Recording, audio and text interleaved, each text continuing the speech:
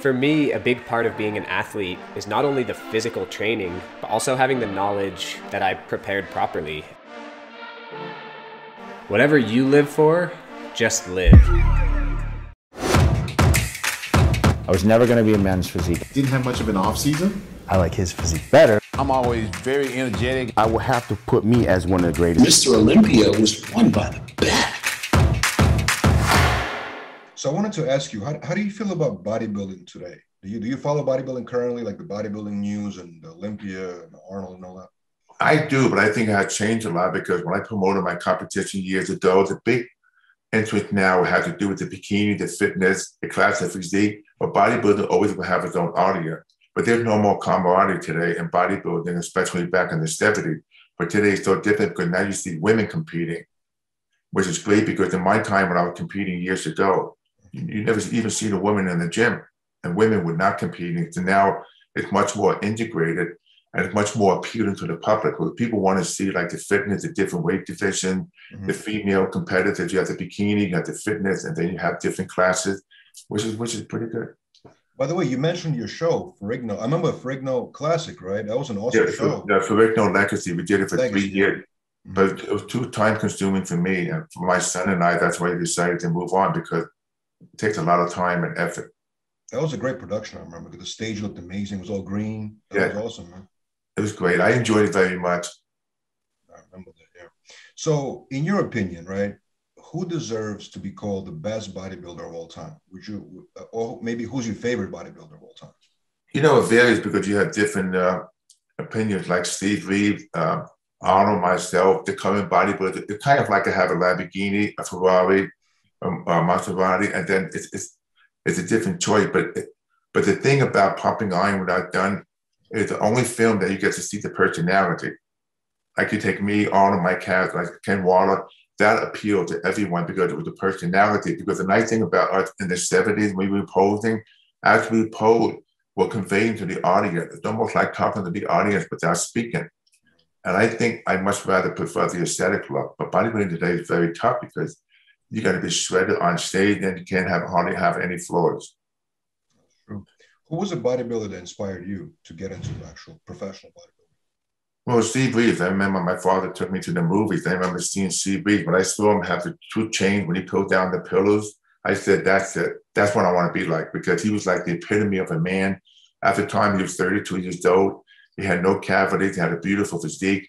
So it was a very manly quality about him. So that got me started. Then with Larry Scott, who won the first Miss Olympia. Then, of course, Arnold came on the scene. And then eventually I jumped into it. What was your most memorable moment competing against Arnold? Do you remember like a memory that really stuck up? What was it like competing against him? Because I hear stories about him that he would always try to psych people out. The memorable moment for me was I was on stage with him because it was just the 2 best guys in the world, because I won the universe when I was 21 years old. At 22, I was on stage with him, and I knew that no matter what happened, were the two greatest bodybuilders in the world, because no one ever gone from a teenage America in 3 years gone straight to the Olympia. And the thing is that we've changed the sport. I've changed the sport, especially when it came to the Incredible Hulk series, and then he's gone his direction. But at the time, bodybuilding was more like a shadow sport.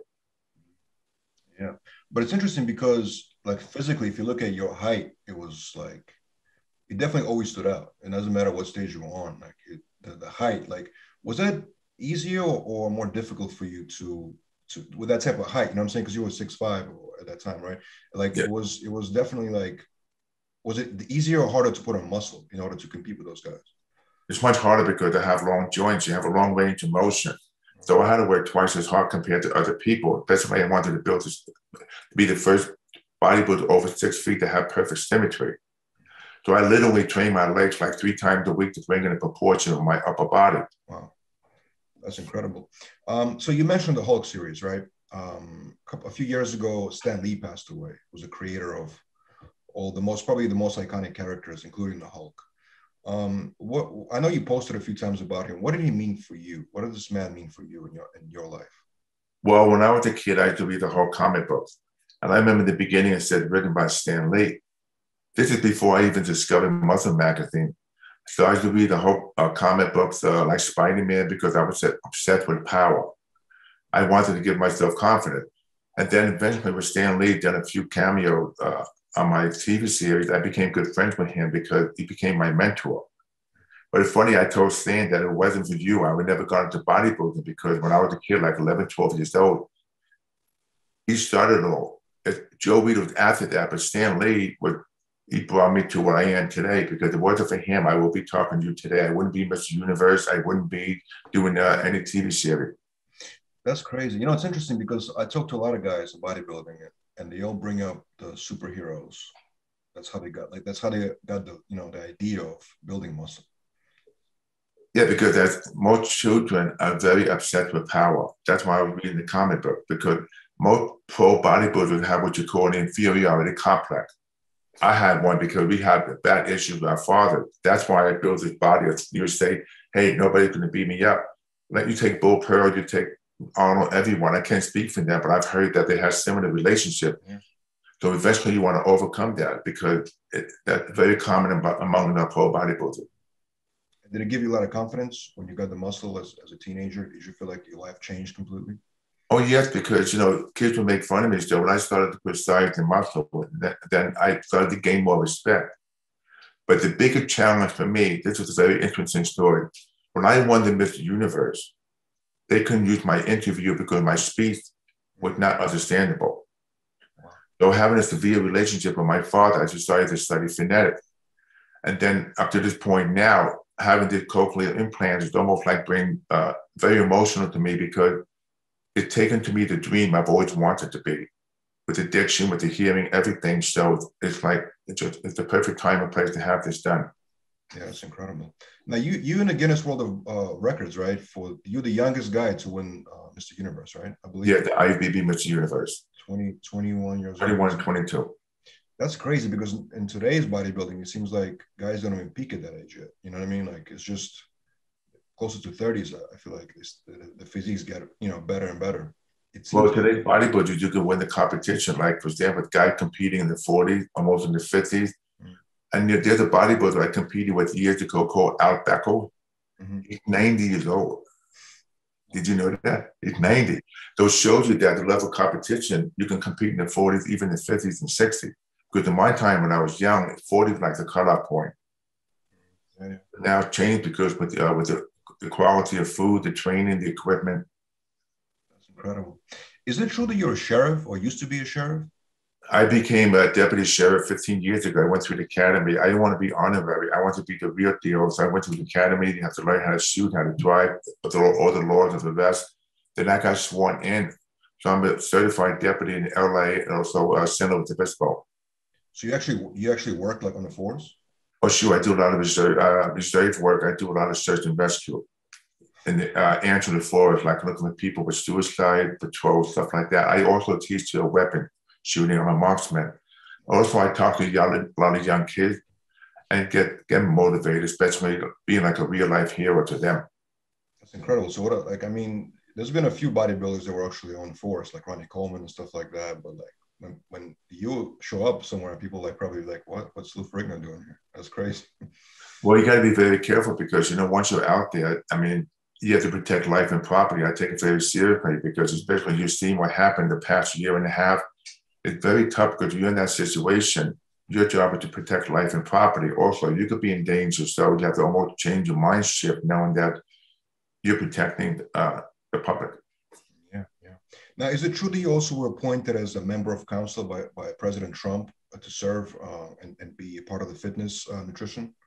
Yeah, that was years ago. I don't know that they haven't done much, but I was very honored to be involved with the President Council, because Arnold did that years ago. So basically, right now, I'm doing the Ferrigno film, my daughter and I, because we want to change America and make people feel they should be more healthy than be involved in anything else. Do you think America is getting healthier? Because I know you mentioned Ferrigno Fit. That's your company, right? That's your association. Yeah, to my daughter and I, the problem is there's so much obesity in this country. Mm-hmm. Too many drugs, too much alcohol. So I try to get the message saying that you can't get in shape in a week. You have to be very consistent with your diet, your training, your proper sleep. There's no secret. And that's why this past 13 months, without the COVID, gym equipment skyrocketed, because most people want to buy gym equipment for home, which is a positive thing. And then people that, for example, been out of shape, it gives them a chance to be in shape because many people are spending more time home than traveling. So it was a positive thing that people want to focus more on their bodies. And what does Ferrigno Fit do exactly? What kind of programs do you have? What kind of what? What kind of programs do you guys have? Ferrigno Fit, what kind of? Well, it's a 3-month program. You go online, it gives you a diet plan. They tell you how to train anywhere in the world. And it's like $99 for 3 months.